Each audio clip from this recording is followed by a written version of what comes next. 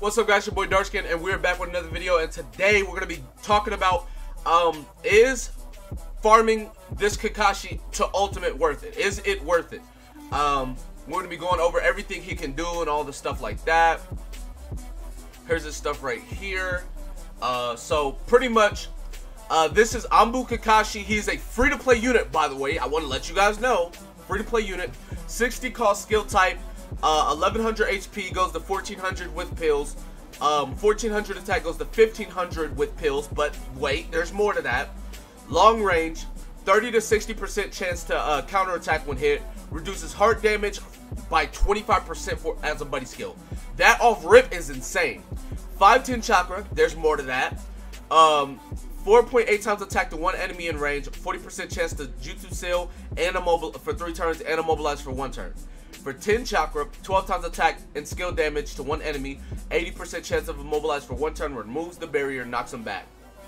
Now, jutsu and ultimate jutsu pretty good, but it gets better, and that's what I want to let you guys know.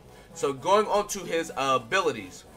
Reduce immobilization by 25. Reduce jutsu seal by 25. And then reduce chakra gauge by 1, so now he's 4-8 chakra. Boost attack by 200, so now he's a 1700 attack stat. Long range unit. 1700? Yeah, 1700. And then his last one, reduce heart damage from enemies by 30%, which is actually insane. So going on to sync skill, sync with skill, boost attack by 150, sync with league, boost attack by 150. PvP stats, 23,000 HP, 2200 attack, 269 speed. Nothing crazy in PvP, but the rest of his stuff is insanely good. So, anyways, getting back to this, if you want to know how to farm him, what you do is, you go right here, and then it's right here. So, pretty much, I made a video about this, talking about it. On the last map, you get a Kakashi, and then if you switch it to hard mode, right, you get a Kakashi on this map, map 6, map 9. You get, I believe you get one on map 11. No, I don't think you do get one on map 9. But you farm him on map 12. You farm him, and when I say farm, unlimited drops. If you wanted to farm 6 max Duke Kakashis, you can do it. On this one, it continuously drops. You can continuously farm him. So now that I've shown you that or whatever, what we're gonna do is we're gonna get into a mission, and I'm pretty much gonna show you guys a little bit of this Kakashi. I'm gonna be taking only him. I'm gonna be taking a healer just to, you know, give me a little bit of healing. So we'll take a Naruto or something. Boom. Like I said, I have him ultimate already. I think he's really good. I think he's extremely worth it.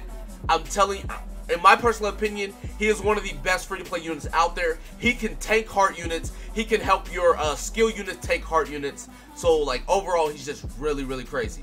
So, here's his attack. He's doing 2,500 to them, which is insanely cool, insanely good. He has a counter attack. Here's his jutsu range, which it's not AoE, but, you know, you get the gist of it. It's like, it's kind of the same as body Kakashi's. He does like the lightning clone thing, which is pretty cool. We're gonna go ahead and do this because we've already shown all that, and then I gotta get to his ult and show you guys that. But yeah, overall, I say this Kakashi is insanely good. I definitely think you guys should farm him.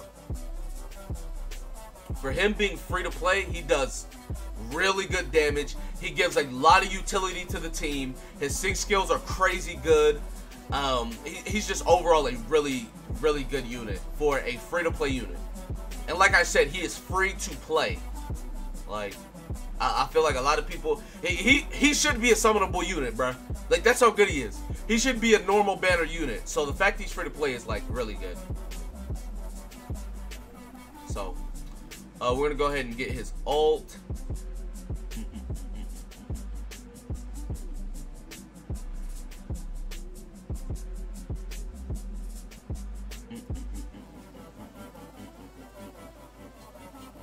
Alright, so here's his ult right here, which, all the new units that came out, Naruto, Sasuke, Kakashi, their ult and their first jutsu are switched, like how, Sasuke and Naruto's first jutsu is Indra's arrow, and then the Ashura Ninetales, but then their ult is just Rasengan Chidori. It's the same thing with Kakashi. So if you look right here, It's just normal Chidori. 30,000 damage. Free to play unit. So, yeah. Like I said, I highly recommend you guys farm this dude up. He's a really good unit to take as far as skill. He's a really good unit to take as far as